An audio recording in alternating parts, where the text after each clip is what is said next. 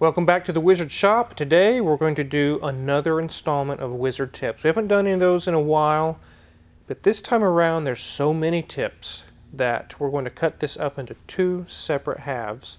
We're going to do the first half on this video, and then there will be a second half finishing it up on the very next video. So let's go ahead and get started.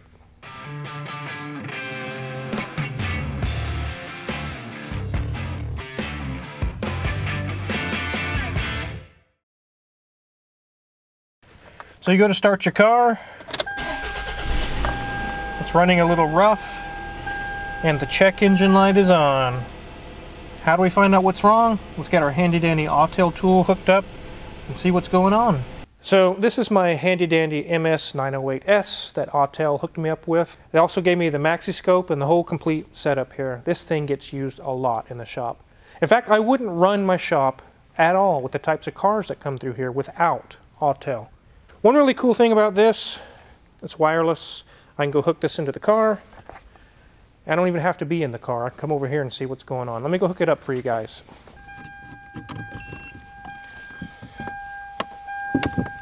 So I've got it plugged into the OBD2 port. Let's go ahead and get this thing started here. Okay, so we go to Asia, Toyota, read the VIN, and it has read the VIN. Okay. 2005 Toyota RAV4 North America, yes. Go to Diagnosis, Control Unit, Engine ECT, okay. And we're going to find our code and see what is going on here.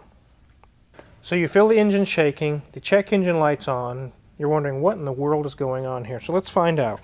Go to the trouble codes. And it shows 3 codes. It's actually all the same code. It's just pending current history. And it says cylinder 1 misfire detected. So you're sitting in your car and you're like, okay, I see that that's why my engine's shaking. There's a cylinder 1 misfire.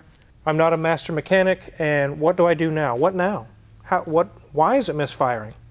I'll show you some quick tips. Let's take a look. So on this engine there are 4 ignition coils, 1, 2, 3, and 4. Our code that we just read says cylinder 1 misfire, so we're not going to look at number 2 or 3. We're going to look at number 1. So the trick here is to remove the coil, which I already have loose. We're going to check the integrity of the coil by doing a spark test. I'm going to show you the instructions on what to do here, and you need to follow them well so you don't get shocked. A couple of the tools I'm going to use are actually on my Amazon affiliates page. Plastic pliers and silicone test leads. They're all on there. We're going to hook one end to ground.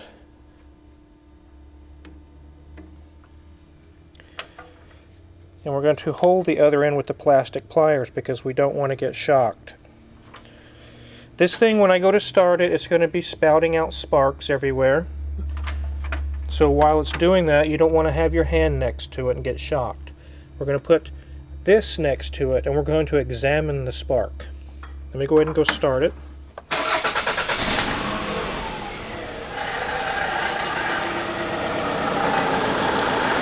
Here we go.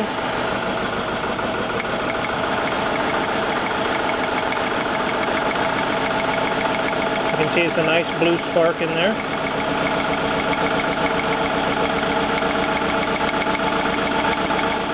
So as I mentioned, we don't put our hands there. We put the tip of this test lead with our plastic pliers.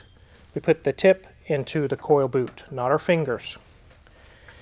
What we're looking for there is that the spark can jump a good distance, about a ½ an inch, and that it's bright blue. If you see that the spark is orange, kind of like the color of the sun almost, an orangish color, or if you have to put that thing really close to the metal contact inside the boot to get it to even try to spark, you just isolated your problem.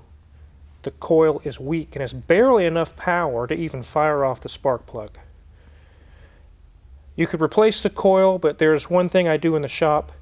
There's a reason probably why the coil went bad. Let's take the plug out real quick and I'll show you.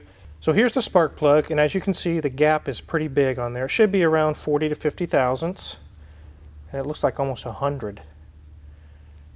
Whenever it gets to be worn out so bad that it has to jump such a large gap, that's hard on the coils, and it will wear the coils out. In this situation, I would tell the customer you're getting 4 new plugs and a new coil, and if they don't want to do that, I won't even do the job, because the other plugs are also going to look like this, and they're also going to be hard on the other coils, and we don't want to damage the 3 good coils. So you get 4 new plugs, 1 new coil. Spark plugs are cheap, $8–10 bucks a piece. It doesn't make sense to try and just only do one, so go ahead and do them all. So in this situation here, we can isolate, is it a plug, is it a coil? It could be ECM, it could be a lot of complicated problems, but that's not what we're getting into today. It's quick wizard tips to help possibly find the problem and fix it yourself without spending a whole bunch of money. I'll put this back in real quick.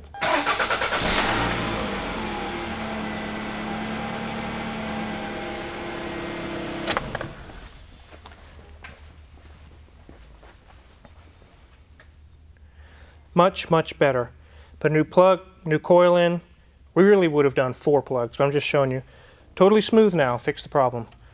We were able to find out where we needed to go, what we needed to do with those simple, quick tips. So that's wizard tip number 1. Let's move on to number 2.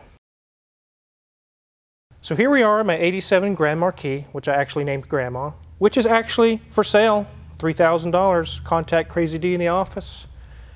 This is a wonderful car. There's nothing wrong with it.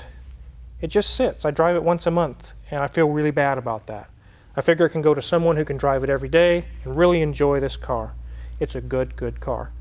So right now we're going to show you a wizard tip on fuel injectors. You have maybe a slightly rough idle or something, and you talk to your buddies, well, it might be a fuel injector, and you start thinking, well, how do I even know that it's a fuel injector problem? What is there I can check? I'm going to show you. We're going to start this engine up and show you wizard tip number 2. Before I start it, I'll show you what we're going to be using. It is a mechanic stethoscope. This is also on my Amazon affiliates link. You can purchase one of these through there. So let's go ahead and get the engine started.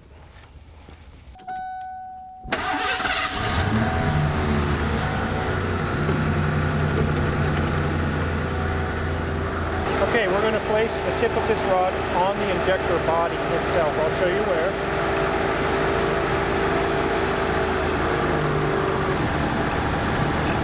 Just like that. I can hear it clicking. So basically, you would set the rod right on the body of the injector, and you would listen for going tick, tick, tick, tick, tick. You can actually hear it in there, like almost like a heartbeat, like click, click, click, click, click, click, click, click, click, click. We tried to do that and see if we could play the sound through the microphone. It didn't work very well. But you're listening for a mechanical clicking noise. If you place it there and you don't hear anything, that injector may not be firing. So you definitely want to try and test those out. If you have an idea of which cylinder it is, you can focus on that injector, or if it possibly could be 1 or 2 or numerous ones, you'll have to check all of them.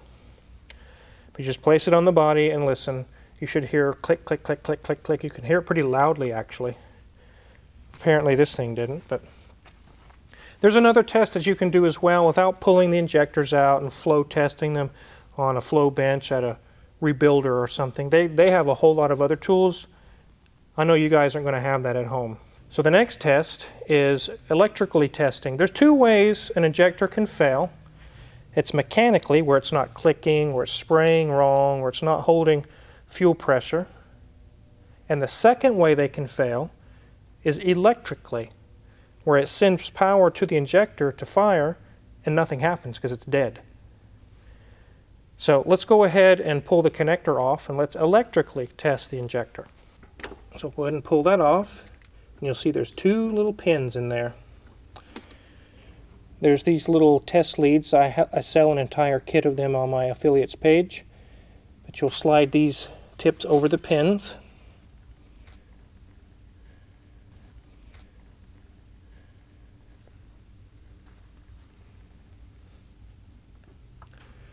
Just like so. Now we'll get our digital multimeter. Set it to ohms. Before you do any testing with any multimeter, always double check.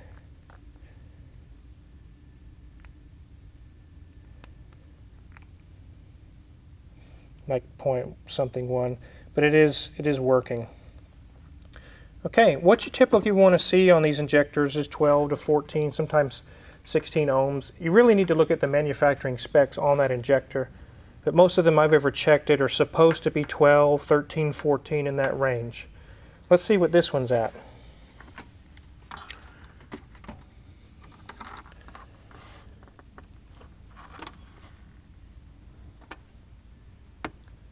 This one's 16, and I know from experience that that's where it's supposed to be on these, is 16 ohms. This one's a 16.8 range, so that's good. That's a good injector. This is something you can do at each and every injector, and if you do that test and you know it's supposed to be 12 or 14 or 16 ohms and you get 3, there's an internal short inside the injector, something's wrong. Or if you get nothing, it doesn't register anything. It very well could be a dead injector, like the electrical part is just severed or dead inside of it. So that's another way you can check injectors. Electrically and mechanically. You can listen to them and electrically test them without pulling a whole bunch of stuff apart. And that's what we're doing today, is quick wizard tips. On to tip number 3. So you've been having a ground issue with your vehicle. You've had it checked out by a shop, or you have a buddy who's a mechanic and thinks, maybe I've heard on these cars that there's a ground issue on these cars, and you want to test, is that truly the problem with my car? There's grounds all over the body that connect to the engine, and I'll show you one here in a minute. But just because the bolt is tight and everything looks good on the ground tab doesn't mean there's actually a good connection there. It could be rusted or corroded, and the ECM or whatever's using that ground is not getting a good connection. It causes all kind of haywire, crazy problems. So you get a check engine light for codes that are phantom codes that aren't even really there. You get issues where lights are working sometimes, and other times the lights aren't working. And you're like, what is going on here? We're going to do more than just take an ohm meter to the ground. We're going to load test the ground. We're going to force the ground to work really, really hard. So let's go ahead and do that now. I'll show you the tools I'm going to use. This is something I made for load testing grounds, or powers too, but we're doing grounds today. It's just a light socket out of a Dodge Intrepid or something, and I soldered in wires. The bulb is going to make the ground work really hard. That's what we're doing here, is load testing it. That looks a little Frankenstein-ish. Yeah, you can't buy this on my Amazon affiliates page, but I don't even know that you can buy something like this. This is homemade, but you can make one very easy at home. Got a couple of test leads, and that's about it. So we go to test this. This is a ground connection here. Like I mentioned, these are all over the place on cars, modern cars today. So we go to test the ground. We'll use the ground off the engine block. So you go to test it, and it's like 0.2 ohm, 2.2 ohms. It's kind of a rusty connection anyway. But you say the ground should be good. 1 ohms, 0 ohms, whatever it is. So, well, the ground should be decent at least, and it may not be. So let's hook into the actual ground tab itself. So we got it hooked to the ground tab itself. So the first wire we just hooked up will hook to the light, which is ground here. Then the next one we're going to hook on the other side of the bulb to the battery positive.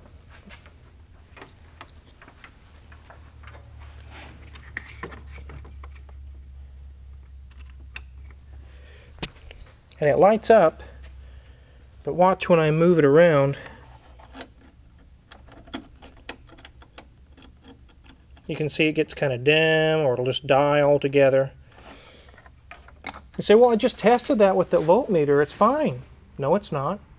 Because as soon as we put a load, a really hard load on the connection, it gives up, it quits.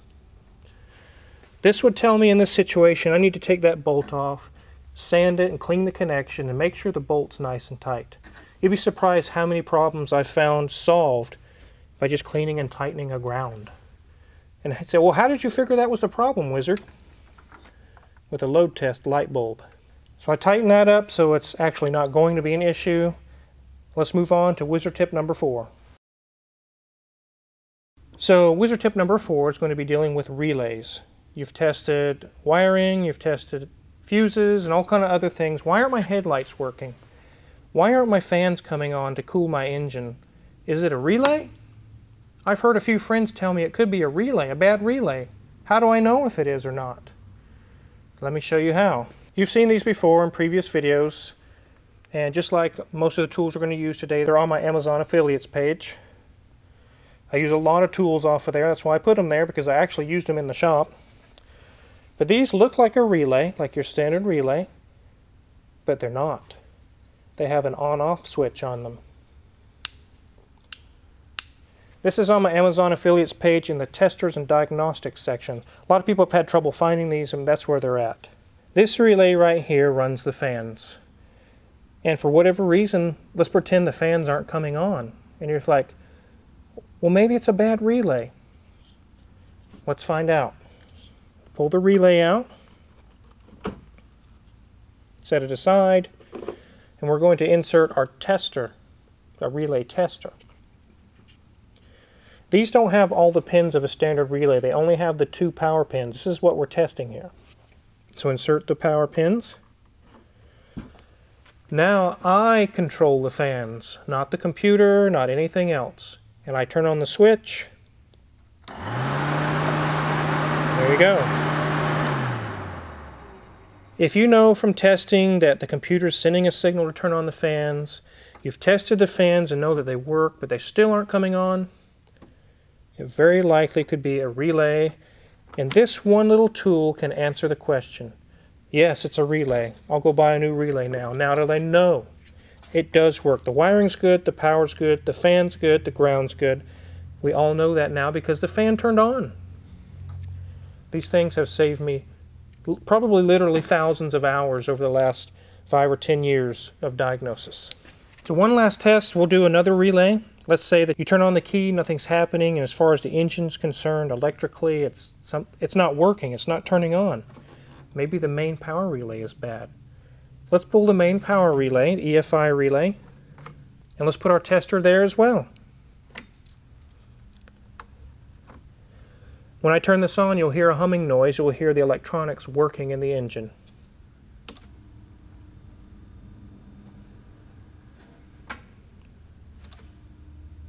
There you go.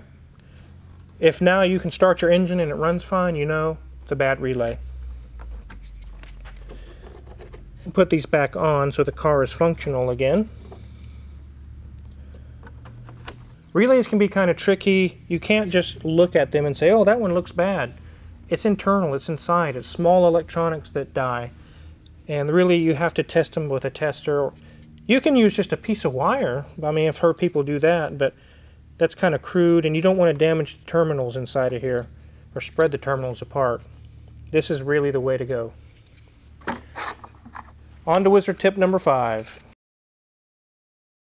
So we're back at Grandma, and yes, she's still for sale. We're going to use a power probe today. I'm going to show you some tricks you can do with that. This is a really super duper tool. Let's say you turn on the blower motor, nothing happens. You say, well, I wonder if the blower motor is bad. You can take this tool and answer that question, yes or no, really, really fast. Let's hook it up. So you got to power up the power probe. So we'll hook positive and negative, and it'll beep at us. There we go. So on this power probe, we've hooked power and ground to it now. What it can do is it can show you there's good ground or good power by touching whatever terminal or connector you're working with, or you can give it a power or ground like this. That's giving it a ground, and that's giving it power. I know that's kind of loud, but it's so you know when you're testing it what you're doing. And it comes with a little dongle. You can give something a ground or give it power through this. So you've tested relays and fuses and your blower motor's still not coming on. You say, okay, maybe the blower motor itself is dead. How do I know that? Easy. Go to the connector to the blower motor. I didn't push any buttons. That's making that noise because it's telling me I found a circuit that's ground or whatever it could be. So I'll go ahead and put it in the socket and we'll give it a power and see if we hear the blower motor spin up.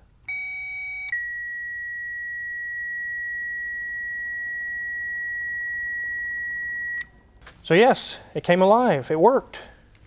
So we know the blower motor's good. If you use this tool and hooked it into the main wires going to the blower motor and gave it power and it did nothing, then you know, okay, now it's time for a new blower motor. These are the kind of things in the shop that a customer brings me a car and I get my tools out, these tools I'm showing you, and it's like snapping fingers. It's like, and I've got answers, and now I can get an estimate together, and the customer's like, how did you figure that out so fast? It's just these tools I'm showing you. So, the very, very handy things I'm showing you today. And how expensive are they? This power probe's probably 150 bucks, but most of the tools I'm showing you today are 20 bucks, 40 bucks. They're not super expensive, but they can save so much time. Let's use this one more time and test another item. Let's test the headlamp itself. So you've tested fuses, switch, and everything, and your headlights still aren't coming on. And you're like, what is the problem here? Are the bulbs blown? Is it the actual bulb? You can use this tool to find out. I'm going to touch one of the terminals on the back side, and I'm going to force it to have power.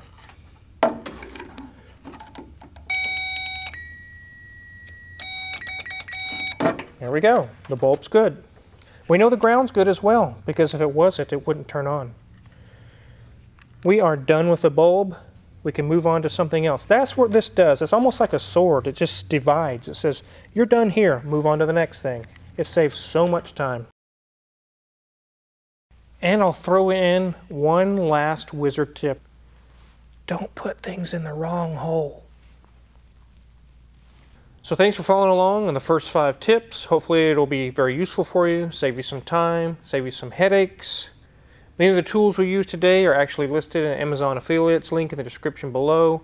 If you want to get somebody some gifts this season that are actually useful, really are proven in a shop type useful, you can also share the link and give some people some ideas of things you might want for Christmas.